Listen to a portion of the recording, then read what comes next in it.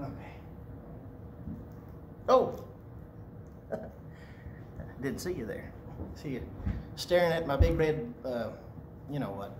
Anyway, a few days ago, I made a video, as in black and white and gray.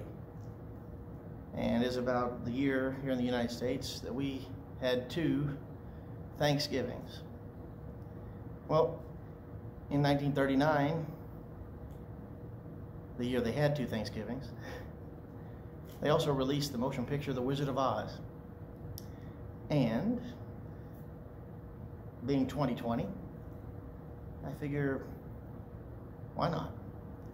Let's go ahead and give this poem by Ogden Nash another read. And I hope you all enjoy it in living color as much as we all enjoy. When Thanksgiving comes twice, who walks proud as that grateful optimist, Mr. McCloud? Things you and I would greatly deplore, McCloud found ways to be grateful for.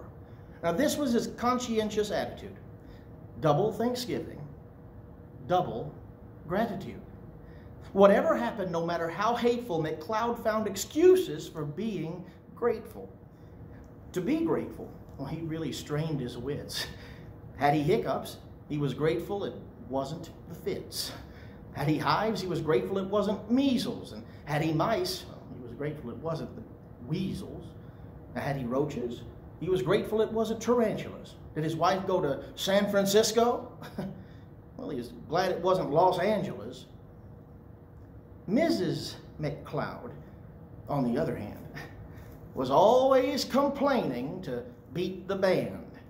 If she had the mumps, she found it no tonic to be told to be grateful it wasn't bubonic. If the cook walked out, she would scream like a mink. Instead of being grateful, she still had a sink.